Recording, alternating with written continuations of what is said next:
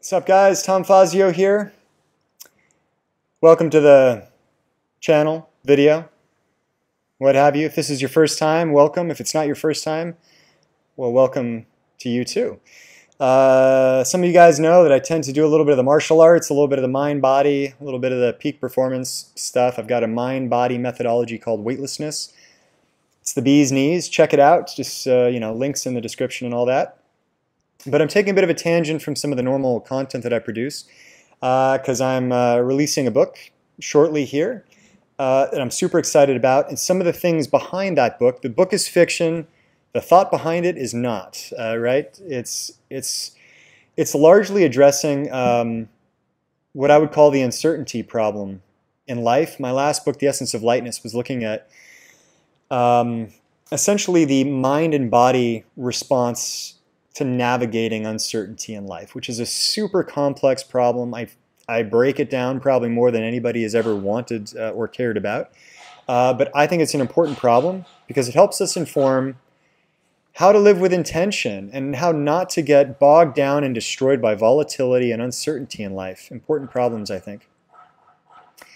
The coming book looks at the externalities of that problem. Lightness looked at the internalities of mind-body. The Essence of Lightness looks at another question, which is, how do we design good luck? Can we create good luck in life with intention? That's a fun problem to solve. And so that there are a series of thought problems and cognitive biases that underlie this book dealing with randomness. And this, I think, is the fourth one, and the one that I'm talking about, and it's called the prison problem. A lot of these problems that I've discussed are related to one another, and there are certain nuances about each one that make them unique enough to be addressed, right? So somebody that is not carefully thinking about these problems or looking at the underlying issues might make the mistake of assuming I'm repeating myself and talking about the same shit. But the nuances in these problems are the problems. And they're super important, they're super deep, and I think that they are why most of us feel stuck and uncertain, and in more severe cases get depressed and dissatisfied and complacent and all that kind of shit. So, the prison problem, which I considered calling the options problem, goes something like this. All right, most of us have seen The Shawshank Redemption or The Count of Monte Cristo. In The Shawshank Redemption, you have Andy Dufresne. In The Count of Monte Cristo, you have Edmond Dantes, both of whom are imprisoned for things that they don't do for a very long time. Both of these heroes, they're fantastic movies and great. The Count of Monte Cristo is a good book. But they're fantastic hero stories because they deal with extremely isolated plights, right? In a way, I talk about the myth of Sisyphus in one of the other videos. In a way, it's very similar to that, which is having an extremely isolated existence, right? In the case of Sisyphus, it's condemned to rolling a boulder up and down a hill. In the case of these two heroes, it's being literally imprisoned in a cell. And so the prison problem is simple. It's a problem of not having enough options in life to address your plight, your happiness, your sense of weightlessness in life. And so for those of you who have been with me a while, you know that I tend to focus on mind and body training and development, right? And so in my last book, The Essence of Lightness, I talk about the tools needed to approach this uncertainty, this prison problem from the inside, how we reorient, reframe our types of plights and struggles and obstacles, and how we can physically and mentally prepare for hardship so that when volatility hits, it doesn't destroy us. That doesn't necessarily remove the volatility. It doesn't necessarily remove the impact of isolated life existences, right? Like being in prison. But I use the prison example not because hopefully you're not in prison. If you are, this speaks directly to you. If you are not, this could be any number of things. You might feel you're imprisoned at work. You might feel like you're in a dead-end job. You might feel imprisoned by not having enough finances to do the things that you want to do, to not, date the kind of person you want to date, to not live the kind of lifestyle you want to live. And this is largely the same problem, which is feeling imprisoned. I don't know what to do to overcome my obstacles and feel like I'm living with a sense of purpose and power, right? This isn't me. This isn't what I was meant for. I got more in me. And so while part of that equation is the nitty-gritty of mind-body development, you got to do the basics. You got to train. You got to meditate. You got to train. You got to eat right. Part of it, too, is the software stuff, right? The actual the skills and tools and resources needed to overcome your specific plight. And so we had these two characters in the film, in each film. Andy Dufresne, more so than Edmond Dantes, focused on the externalities, right? He didn't particularly develop his mind-body in this scenario. He focused on creating a plan and overcoming his obstacles through mastering the confines of his cell by getting in close knit with the warden, by investing money and acquiring tools and tools and resources and friends along the way that help him overcome this situation. Edmond Dantes does both. So Edmond Dantes, he learns to fence, he builds his body, he learns to focus and meditate and do all this shit, so that he's also first priming his mind-body for a different scenario, but he's also mastering the confines of his cell. And so I think there are two lessons here that for me are really meaningful from these two guys. The first, we have to first look at ourselves and ask ourselves, given the current resources and tools and scenarios and circumstances, am I maximizing my effort and my ability to manipulate my current environment to my advantage? And the answer for most of us, for me included, is definitely not. Most of us just think that the solution is a kind of a grass is always greener, a kind of if I get that next thing, if I get that next resource, if I had a little bit more money, if I had a little bit better connections, if I had this, everything would be hunky-dory, right? And so I think the challenge that is posed to us by these two awesome characters is, well, what if we get those things and we're still not ready because we've never learned to overcome, it's a little bit of banging. If you guys can hear that construction, I apologize.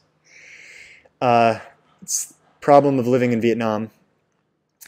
But if we haven't learned to master our current cell, maybe the next set of tools that we would get would be useless to us, right? It's this idea that if somebody can't use their fists, you shouldn't give them a sword, right? In martial arts, I mean, one of my first instructors would always say that weapons are an extension of the body. You don't need them until you master the foundations. And I think there's something really true about that just because you get more money, tools, and resources and friends doesn't necessarily mean you're going to do any better with it. And I saw this a lot in Shanghai. I worked with a lot of entrepreneurs.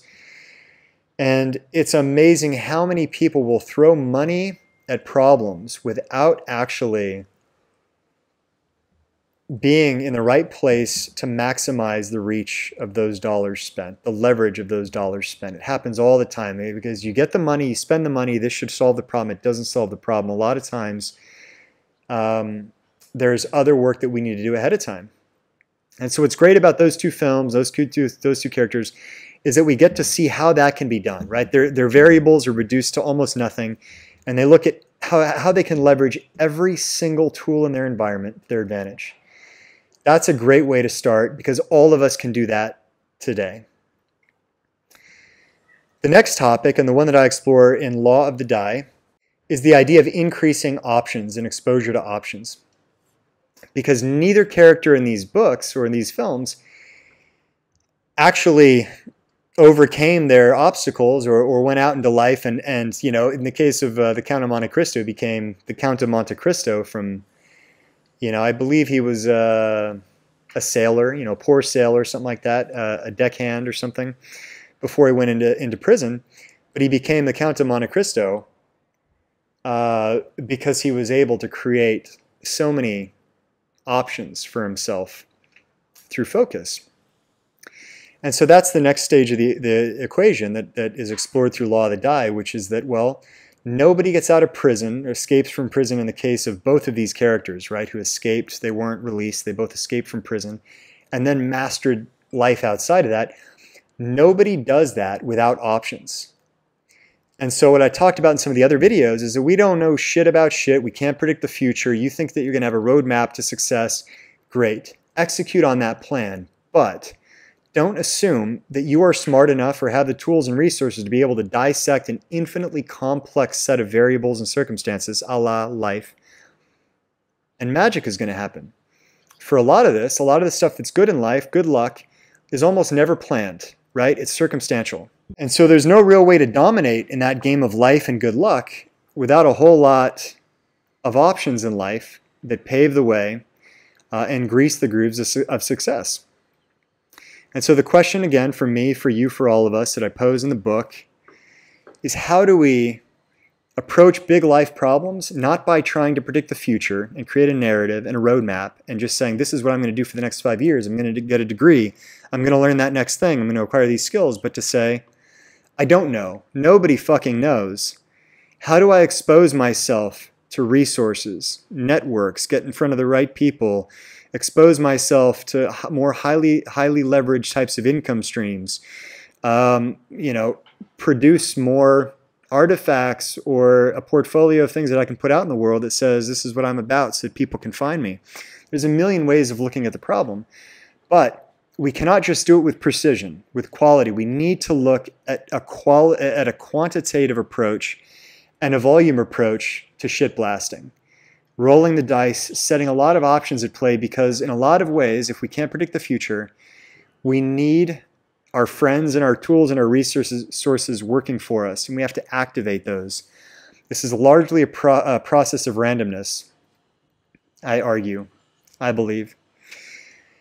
Yeah, and so there's the prison problem for you. On the one hand, master your fists before you get a sword, master your cell before you start to look at all the other additional tools and resources, but nobody gets out of jail without increasing their options. So, hope that was fun. If you found this interesting at all, guys, please, comment, like, subscribe, all that fun jazz. If you're interested in being a part of the book release and in joining this conversation in a deeper way, I do have an appendix to the Law of the Die that is nonfiction that only looks at these thought problems. That's a whole lot of fun, I think. You can get it for free from the website, weightlessness.co. You'll be queued for that, I think, on the first or second section of the website. And yeah, that's about it. So until the next time, be weightless and yeah,